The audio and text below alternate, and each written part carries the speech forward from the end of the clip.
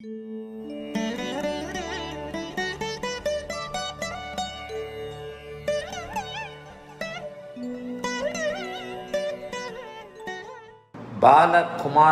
PCB. வணக்கம் குருஜி, தாங்கள் விளக்கம் கொடுக்கும் விதத்தை கேட்டுக்கொண்டே இருக்கலாம். ஜோதிட ரகசியங்களை ஜோதிட பரம்பொருளின் மூலம் கேட்பது பெரிய பாக்கியம். குருஜி, நீண்ட நாட்களாக என்னில் தோன்றிய ஒரு கேள்வி. மாற்றுத்திறனாளிகள் சிலரை நாம் பார்க்கின்றோம். அவ்வாறு அவர்கள் மாற்றுத்திறனாளிகளாக இருப்பதற்கு என்ன ஜாதக அமைப்பு இருக்க வேண்டும் குருஜி? விளக்கம் தர வேண்டுகிறேன். அதாவது மாற்றுத்திறனாளிகள், இப்போதான் அந்த மாற்றுத்திறனாளிகள் அப்படிங்கிற வார்த்தை வந்திருக்கு. அதற்கு முன்னாடி நம்ம உடல் ஊனமுற்றவர்கள்னு சொல்லிக்கிட்டு இருந்தோம். அதுதான் மாற்றுத்திறனாளிகள்னு சொல்கிறோம். ஜோதிடப்படி ஒருவனுடைய உடலை ஊனமாக்கக்கூடிய கிரகம், மாற்றுத்திறனாளியாக ஆக்கக்கூடிய கிரகம் சனி. ஒரு மனிதனுக்கு என்னென்னலாம் தேவைப்படாததோ அவைகள் அனைத்தையும் கொடுக்கக்கூடிய கிரகம் சனி. பிறப்பு ஜாதகத்தில் இந்த போலியோ அட்டாக் பார்த்துருக்குறீங்க இல்லையா? கால்கள் நடக்க முடியாத நிலைமை, இளம் வயதிலேயே வளைந்த கால், உடல் தவழ்ந்து போகக்கூடிய நிலைமை, இந்த மாதிரியான அனைத்து விதமான குறைபாடுகளுக்கும் முதல் மூல கிரகம் சனிதான்.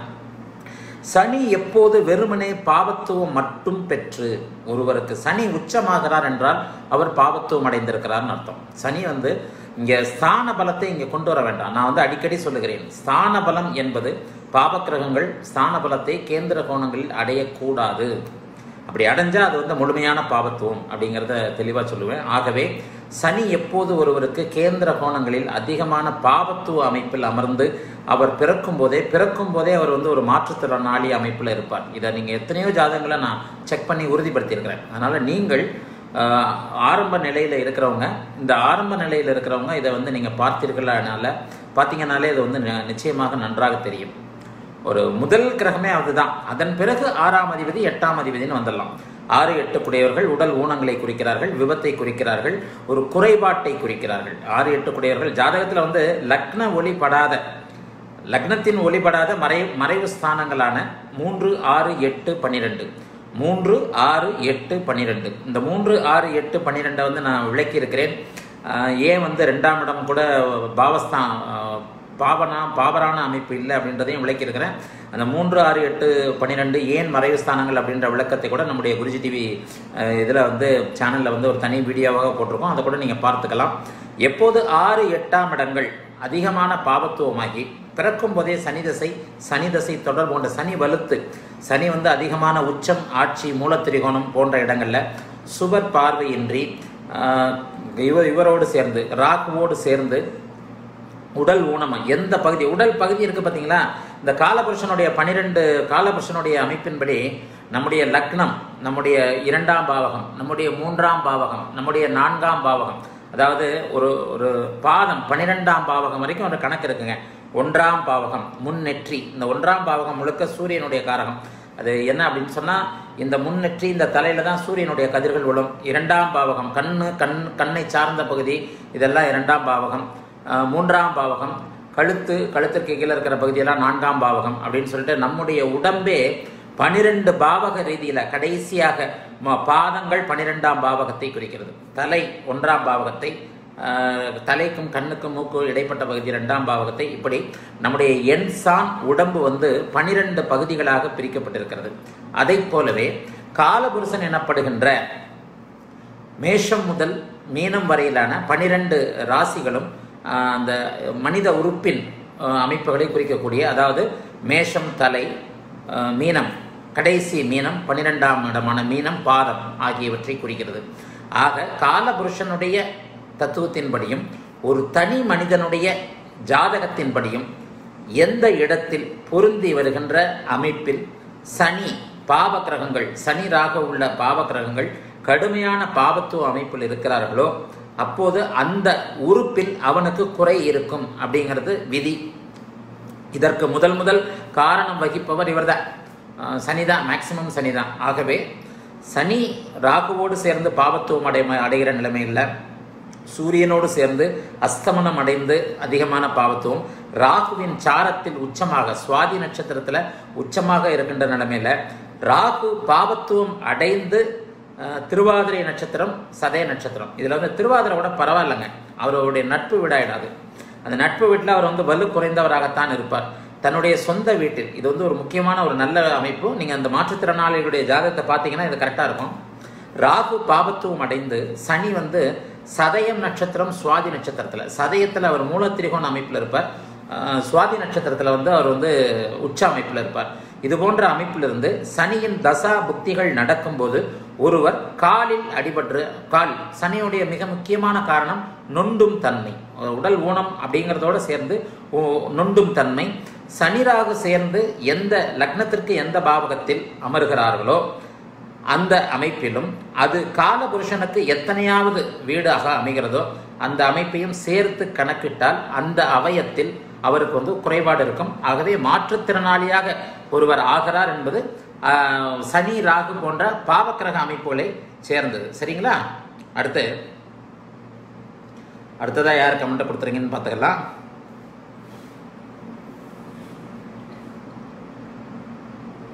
கடோத் கஜன் குருஜி, குரு அருளும் ராஜயோகம் கட்டுரையில் குருவின் காரகத்துவத்தை சனியும் சனியின் காரகத்துவத்தை குருவும் மிக நெருங்கி செய்யும் என்று சொன்னீர்கள். இது எல்லா கிரகங்களும் நெருங்கி சேரும்போது காரகத்துவத்தை மாற்றிக்கொள்ளுமா? விளக்கம் தாருங்கள். ஏன் நான் சொன்னதை வந்து தலைகளாக புரிஞ்சுக்கிறீங்க?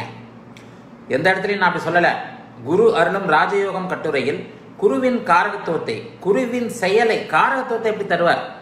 அதாவது எல்லாவற்றிலும் உள்ள நுணுக்கங்களை புரிந்து கொள்வது நல்லது. அந்த அந்த கட்டுரையில் நான் என்ன சொல்லியிருப்பேன்? குரு அருள், மறுபடியும் உங்களுக்காகவே போய் அந்த குரு அருளும் ராஜயோகம் கட்டுரையை படிக்கணும் போல் தெரியுது. கடோத்கஜன் குருஜி, குரு அருளும் ராஜயோகம் கட்டுரையில் குருவின் காரகத்துவத்தை சனியும் சனியின் காரகத்துவத்தை குருவும் மிக நெருங்கினால் செய்யும் என்று சொன்னீர்கள். இது எல்லா கிரகங்களுக்கும் நெருங்கி சேரும்போது காரகத்துவத்தை மாற்றிக்கொள்ளுமா?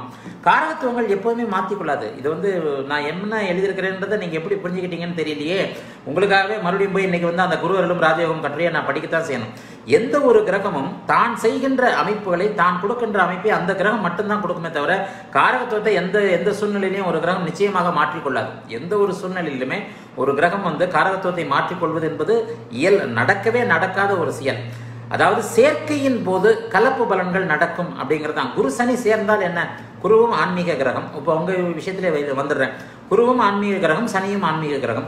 சேரும் இடத்தை பொறுத்து, இணையும் இடத்தை பொறுத்து. இப்போ குரு சனி இணைவுன்னு வச்சுக்குவோம். குரு சனி இணைவு மேஷத்தில் நடந்தால் என்ன இருக்கும்? அங்கே சனி வந்து பகையாக நீச்சமாக இருப்பார். அப்போ அங்கே சனிக்கு ஆகாத வீடு, குருவுக்கு நல்ல வீடு. இங்கே குருவின் குணங்கள் தூக்கலாகவும் சனியின் குணங்கள் அமுங்கியும் இருக்கும். சனி மட்டும் தனித்து அங்கே நீச்சமாக இருந்தால் அங்கே ஆன்மீக அமைப்பே இல்லை.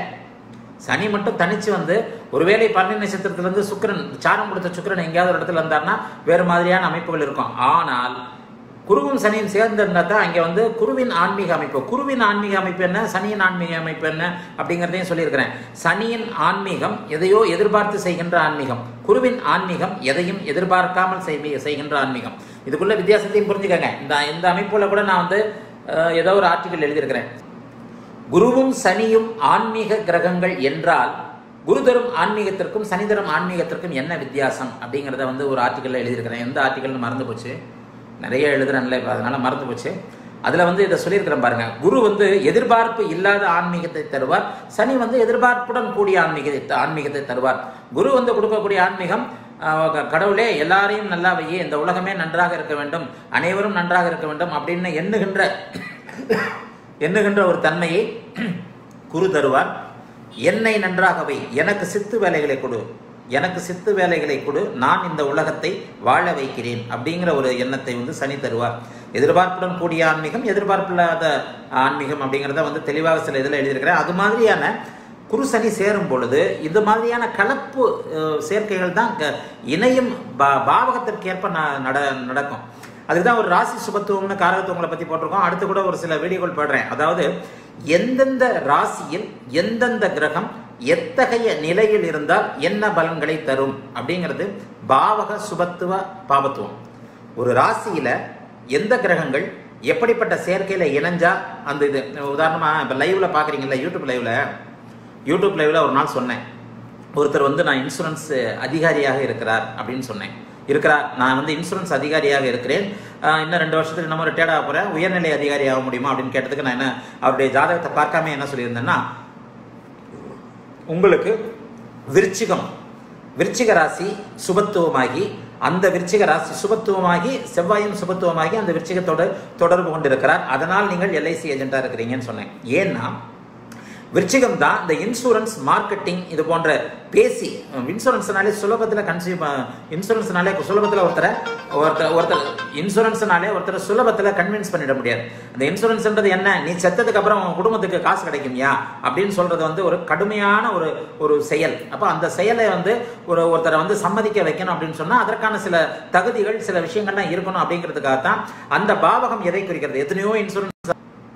எத்தனையோ இன்சூரன்ஸ் ஆபீசர்களுடைய ஜாதகத்தை பார்த்திருக்கிறோம். அப்ப எத்தனையோ ஆபீசர்களுடைய ஜாதகத்தை பார்த்திருக்கும் பொழுது அந்த அமைப்புல நான் ஆராய்ந்து சொன்ன ஜாதக அமைப்புல வந்து செவ்வாயும் விருச்சிகமும் சுபத்துவ செவ்வாய் விருச்சிகத்தோடு தொடர்பு கொண்டு இருக்கின்ற நிலைமையில விருச்சிக ராசியும் சுபத்துவமா இருக்கும்போது ஒருத்தர் மார்க்கெட்டிங் துறைகளில் இன்சூரன்ஸ் துறைகளில் இருப்பாருன்னு அவருக்கு பதில் சொன்னேன்.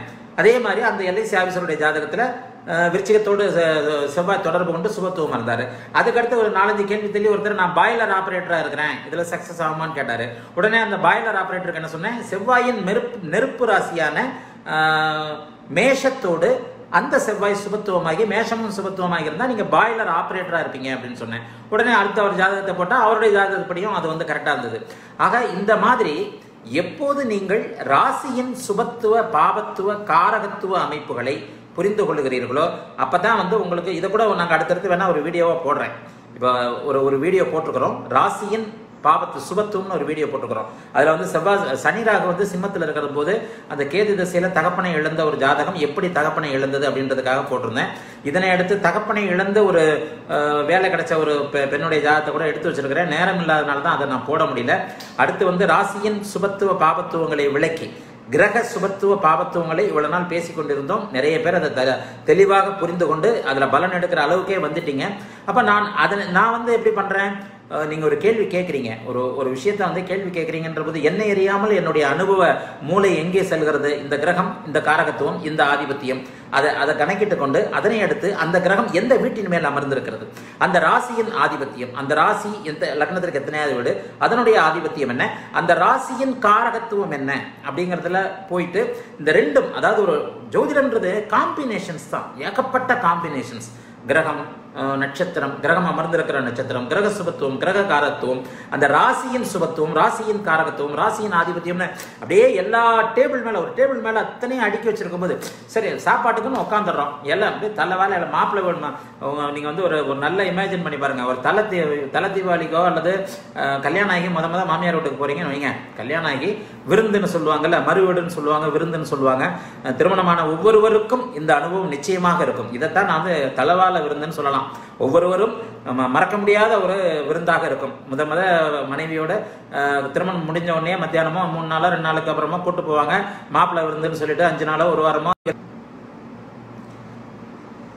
இணைய தொடர்பு கட்டாது. மாப்பிள்ளை விருந்து என்று அவருடைய தகுதிக்கு ஏற்றாற் போல 3 நாட்களோ 5 நாட்களோ வந்து மாப்பிள்ளையை வச்சு விருந்து போடுவாங்க. இப்போ பார்த்தீங்கன்னா சாப்பாடை போடும்போது பார்த்தீங்கன்னா நல்ல ஒரு தலைவாழை இலை வச்சு மாப்பிள்ளைக்கு என்னென்ன பிடிக்கும்னு முன்னாடியே கேட்டு தெரிஞ்சுக்கிட்டு வாழ்நாளில் அம்மா அப்பாட்ட கூட சாப்பிடாத அளவுக்கு மாமியாரும் மாமனாரும் அவங்கவுங்க அந்தஸ்தை காட்டுறதுக்காக எல்லாமே சகலமும் பரிமாறப்படும். தலைவாழை இலையில வைக்கிறதுக்கு இடம் இல்லாமல் அத்தனையும் கொடுக்கப்படும்.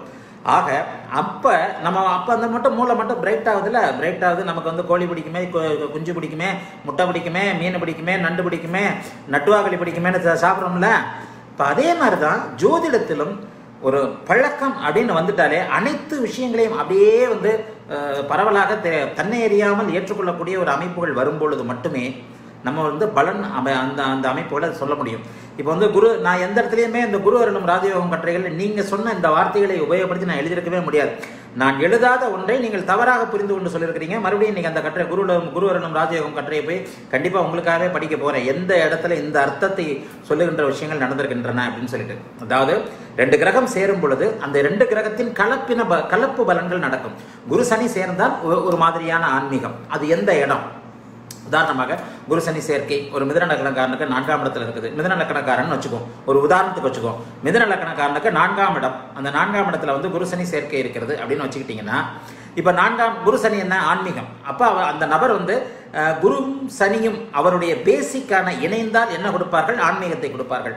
அந்த ஆன்மீக அமைப்பில் அது வந்து நிச்சயமாக நடக்கும். இது குரு சனியினுடைய காரகத்துவம், புனிதமான இடம். 4ஆம் இடம்ன்றது ஒரு குருவுக்கு ஆகாத இடம், சனிக்கு ஆகிற இடம்னு வச்சுக்குவோம். மீனம், மிதுன லக்னத்திற்கு 4இல் குரு சனி சேர்க்கை. இப்போ 4இல் குரு சனி சேர்க்கையாக்கி குரு சனி தசை வருதான்னு பார்க்கணும். அது ரொம்ப ரொம்ப முக்கியம். அப்போ மீன லக்னத்திற்கு 4ஆம் இடத்துல குரு சனி சேர்க்கை. இதை பேசிக்காக எப்படி எடுக்கணுன்றது அப்படியே சொல்லிட்டு வர பாருங்க. மிதுன லக்னம் 4ஆம் இடமாகிய கன்னியில் குரு சனி சேர்க்கை. அப்போ அந்த குரு சனி சேர்க்கை குரு தசை வரப்போகுதுன்னு வச்சுக்கோம். அப்போ குரு தசை வரப்போது அல்லது குரு சனி நடந்து கொண்டிருக்கிறது. என்ன நடக்கும்? பாவகிரகம் 4ஆம் இடத்தில் இருக்கலாம், கேந்திரத்தில் இருக்கலாம். தன்னுடைய 9ஆம் வீட்டிற்கு 8ஆம் வீட்டில் அவர் மறைகிறார். 9ஆம் வீட்டிற்கு 8ஆம் வீட்டில் சனி மறைகிறது நல்லது. 10ஆம் வீட்டிற்கு நேர் இதில் வந்து கேந்திரத்தில் குரு இருக்கிறார். குரு சுபகிரகம் கேந்திரத்தில் இருக்கக்கூடாது, பாவகிரகம் கேந்திரத்தில் இருக்கலாம். இந்த இடத்துல சனி பலமாக இருக்கிறார், குரு பலவீனமாக இருக்கிறார். நட்பு ரீதியிலையும் சனி தான் பலமாக இருக்கிறார், குரு வந்து பகை வீட்டில் இருக்கிறார். அப்போ குரு சனி சேர்ந்து 2 பேருமே 8 டிகிரிக்குள்ள இருக்கிறக்கும் போது ஜாதகருக்கு அதிகமான ஆன்மீக அமைப்புகள் இருக்கும். இது காரகத்துவம். சரி, ஆதிபத்தியம் எப்படி எடுப்பீங்க? 7, 8 குடையவர்கள் ஒன்றாக சேர்ந்திருக்கிறார்கள், 9, 10 குடையவர்கள் ஒன்றாக சேர்ந்திருக்கிறார்கள். 7, 8 குடையவர்கள் என்ன இடத்துல இருக்கிறாங்க? 7ஆம் இடம் 8ஆம் இடத்தை அதிகம் பாதிக்க அமைப்புல இருக்கிறாங்க. 9ஆம் அதிபதி பாவராகி, 9ஆம் அதிபதி பாவகிரகமாகி 9ஆம் வீட்டிற்கு 8இல் மறைந்திருப்பது நல்லது என்றாலும் அவரே வந்து 8ஆம் அதிபதியாகி 8ஆம் வீட்டிற்கு 9ஆம் வீட்டில் இருக்கிறது நல்லது அல்ல. எத்தனை அம்சங்கள் இங்க வருது பாருங்க. அப்ப இதையும் இத்தனையும் எடுத்தா தான் வந்து அப்ப 7ஆம் அதிபதியும் 8ஆம் அதிபதியும் அமைந்திருக்கின்ற நிலைமையில 7ஆம் அதிபதி குரு வந்து எத்தகைய சாரம் வாங்கியிருக்கிறான்ற நிலைமையில மனைவிக்கும் இவருக்கும் நன்றாக இருக்காது, மனைவி அமைப்பு நன்றாக இருக்காது. ஏன்னா 7ஆம் அதிபதியே போய் இவர் கூட சேர்ந்துட்டாரு, சனி கூட சேர்ந்துட்டாரு. ஆதிபத்திய ரீதியிலும் ஒரு கிரகத்தின் இதை வந்து நீங்க எடுத்தே தீர வேண்டி இருக்கும். அதனால வந்து எந்த ஒரு இடத்திலும் 2 கிரக சேர்க்கை, இப்போ கிரக சேர்க்கைன்னு வந்துக்கிட்டிங்கன்னா தனியாக நிறைய வீடியோ எந்தெந்த வீடுகளில் எந்தெந்த கிரக சேர்க்கைகள் எப்படி இருக்கும்ன்றதை நம்ம வந்து கண்டிப்பாக போட்டுக்கிட்டே இருக்கலாம். வாழ்நாள் முழுக்க, ஒரு தனி மனிதனின் வாழ்நாள் இல்லை, உலக சமுதாயம் இருக்கின்ற அத்தனை வாழ்நாள் முழுக்கவும் ஒரு கிரக சேர்க்கையை வந்து எடுத்து சொல்லக்கூடிய அளவிற்கு காம்பினேஷன்ஸ் இருந்துக்கிட்டே தான் இருக்கும். ஆகவே நீங்கள் புரிந்து கொள்ளக்கூடியது, ஒரு 2 கிரகம் என்ன காரகத்துவம், அந்த 2 கிரகம் கலந்தால் என்ன காரகத்துவங்கள் நடக்கும், நட்பு கிரகமா பகை கிரகமா, கூடுவது நட்பு விடா பகை விடா. இப்ப நான் சொன்ன மாதிரி பாவத்திற்கு எந்த நிலைமையில இருக்கின்றன, வாங்கிய சாரம் என்ன, வாங்கிய சார அமைப்புகள் என்ன, அது இருக்கின்ற அமைப்பு என்ன அப்படிங்கிறத வச்சுதான் நீங்க ஆதிபத்திய காரகத்துவங்களை, அதுக்காக எந்த ஒரு கிரகமும் ஆதிபத்திய காரகத்துவத்தை மாற்றிக்கொள்ளவே கொள்ளாது. நீங்கள் கேட்டிருக்கின்ற கேள்வி தப்பு. அதனால எந்த ஒரு கிரகமும் ஆதிபத்திய காரகத்துவங்களை மாற்றிக்கொள்ளாது. சரியா? கடவுத்கஜன் ஓரளவுக்கு புரிஞ்சிருக்கும்னு நினைக்கிறேன். இன்னும் கொஞ்சம் கூடுதலா படிங்க.